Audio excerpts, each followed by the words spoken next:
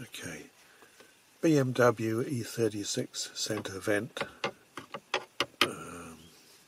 removal. I'm making this little video because a number of the videos on YouTube leave out one tiny but important step that makes the whole job much easier and better, and that is removing a screw from the vent duct inside there. So here goes. Some of the following footage was shot in the course of replacing the heater inside here. So some of this stuff in some of the shots has been removed. That's got nothing to do with this job. It doesn't need to come off, and equally this doesn't have to come out to replace the heater. So I'm just reusing some footage. Right, radio first. Flip back the little clips or little covers each side. See that?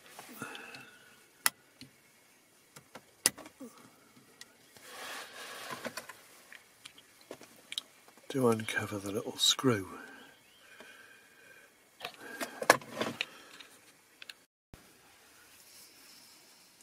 A Torx T10.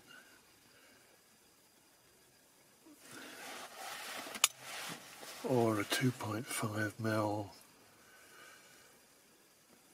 Allen key, a hex key. Both seem to fit. Either one works. Okay, and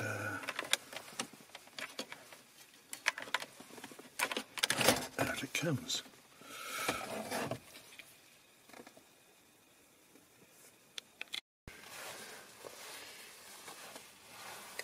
Now apparently you just keep unscrewing and unscrewing till it won't go any further. So what you're actually doing is unscrewing this, winding this back and in.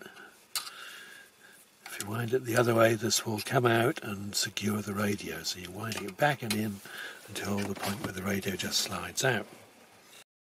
So take off the aerial and this thing here.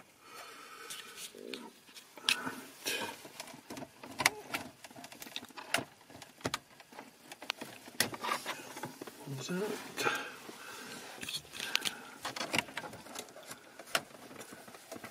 Now this, there's a diagram on it that shows you're supposed to shove a screwdriver in there. So pull this very hard and it comes so far, and then the rest of the way with a screwdriver, believe it or not. There we go. Takes a big amount of leverage because it's pulling out all those pins, and apparently that is what you're supposed to do. Wow. And now the ventilation panel. Just reach in the top there, it's spring loaded, reach in the top and pull quite hard.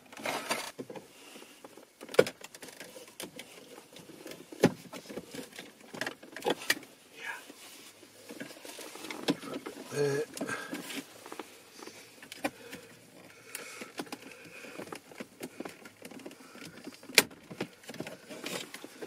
Right, so to lever a little bit there and then pull on this side here. It's pretty stiff, it's spring loaded in with spring clips. So I hope you can see. Okay.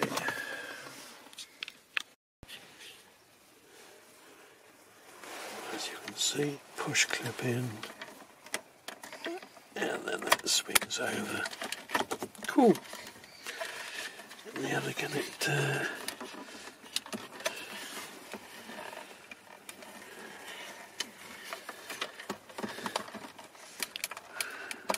just pulls out. Right. Put that in its own place.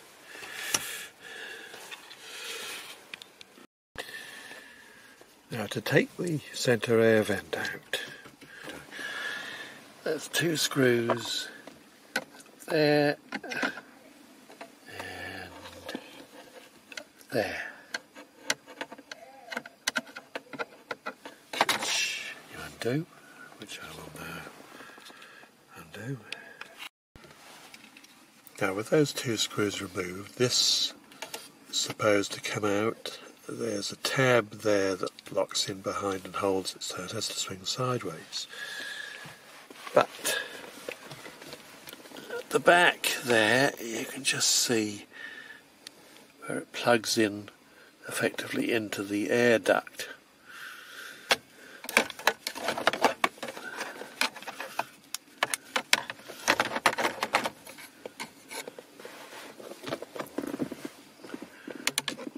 And that air duct is held by a screw at the far left. Just see it. Now as this comes out, the back of it has to move sideways and the air duct won't let it. So the answer is to slacken that screw and then it all becomes quite easy. Without that, taking this out and replacing it, getting the end into the air duct, is extremely difficult.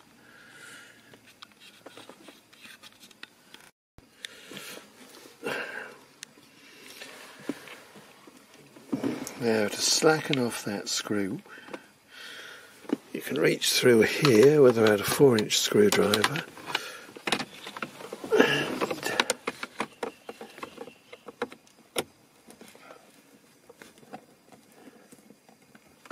undo that.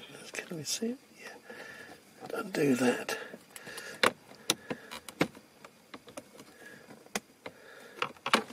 Loosen it off.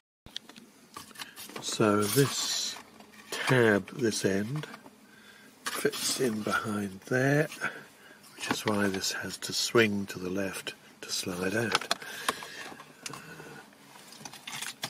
You can see the air duct into which it has to fit back there.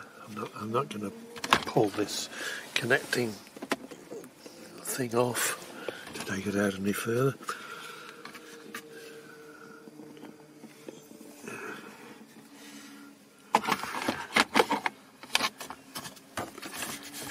And that it's obviously a lot easier for this to fit into that if that can move freely.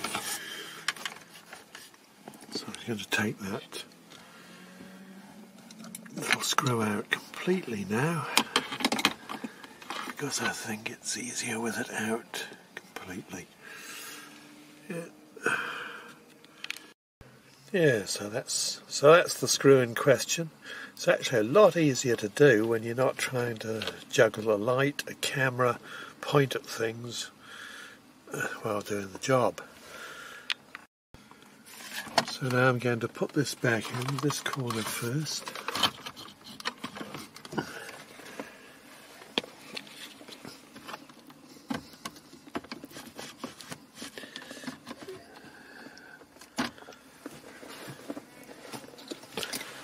The front of that there has to wriggle into the air duct, so I'm going to put the camera down and use both hands for that.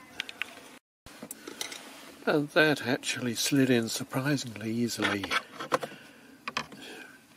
using both hands to do it. And now that just pushes in there. There are 2 screws to do up at the front there and there, and of course we'll put the screw back in the air duct bracket back there.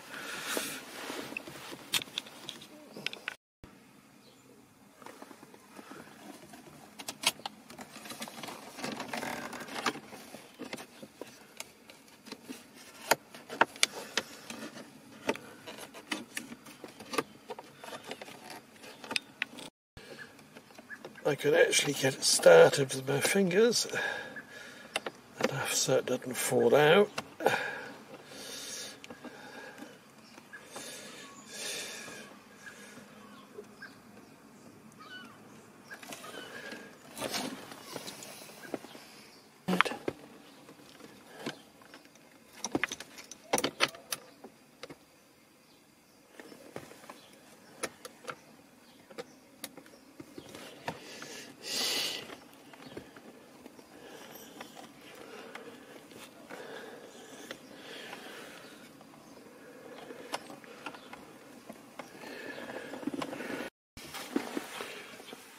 So then there's just the two screws there and there.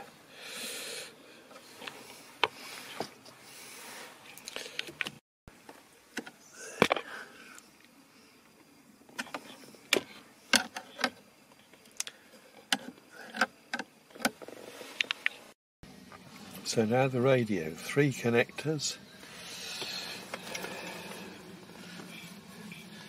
Make sure the tabs each side are fully back.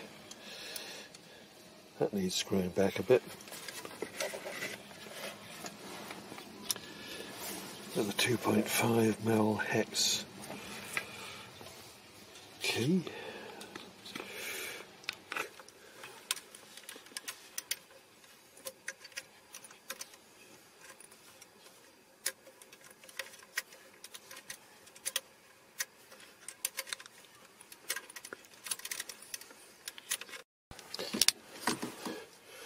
Now this plugs into that, this pulls back, slots over the little pips here and pushes in to lock it. I think that, down, push with a mighty push. Like that. And that one fits in the back. Some angle.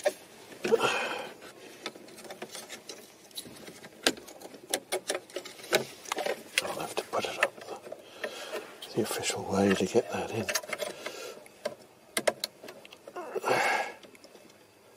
And the other one plugs in the other corner.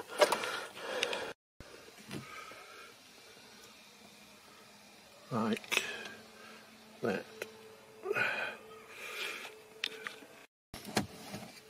Slide radio into place.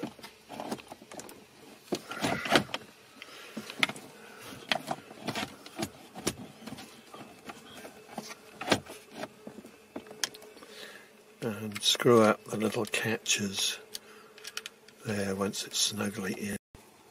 And now just screwing it back into place. It's quite a long way.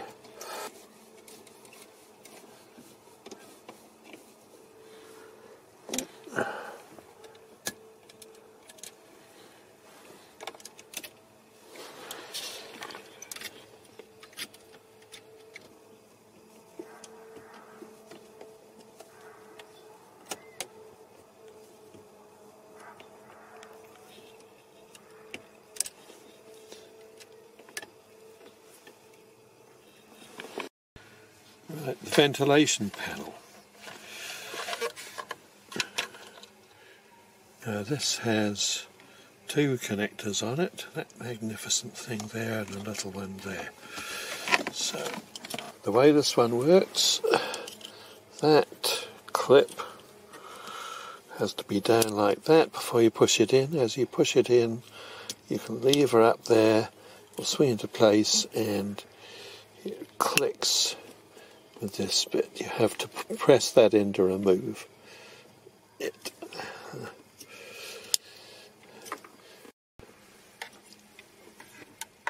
So it's in like that. This thing slides up and pulls it into engagement at the same time. Click. There we are. The other one goes in there.